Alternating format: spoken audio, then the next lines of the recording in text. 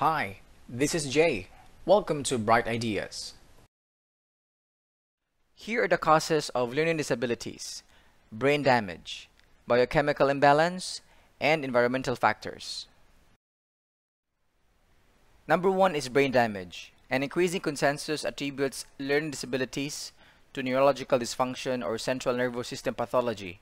The models on the causes of learning disabilities state that the condition can be: first is hereditary, indicating the presence in the genetic makeup of a certain inherited diseases or disorders that damage the brain.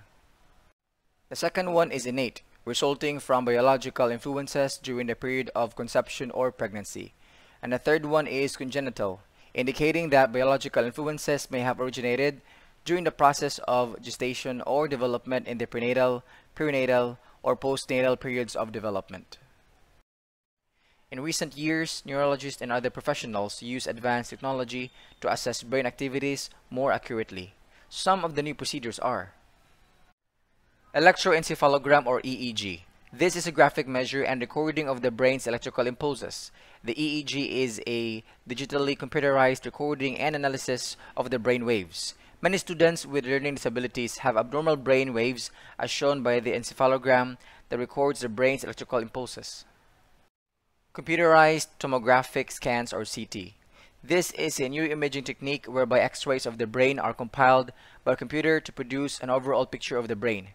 The CT scans enabled the neurologist to look at the underlying physiology or physical condition of the brain.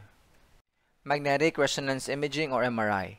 This is a neuroimaging technique whereby radio waves are used to produce cross-sectional images of the brain. CT scans and MRI results show that the brains of those with learning disability suffered from a disruption in the development of the neural cells during the early months of pregnancy. This means that the neurons in the brain area did not develop normally.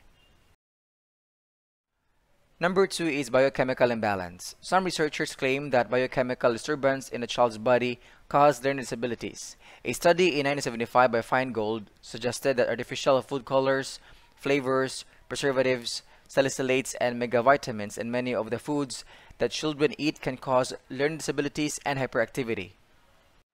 But a comprehensive review of diet-related studies concluded that very little pieces of evidence supported the statement.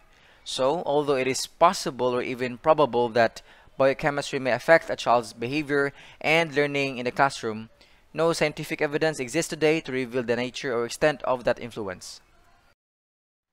Number 3 is environmental factors. The environmental factors are difficult to study. There are pieces of evidence that show poverty, malnutrition, and inadequate learning experiences that include poor teaching and lack of instructional materials as causes of environmental disadvantage that make children prone to learning problems. 3 types of environmental influences believed to be related to children's learning problems are: first is emotional disturbance. Many children with learning problems have behavioral disorders as well. Whether one causes the other or whether both are caused by some of other factors remains uncertain.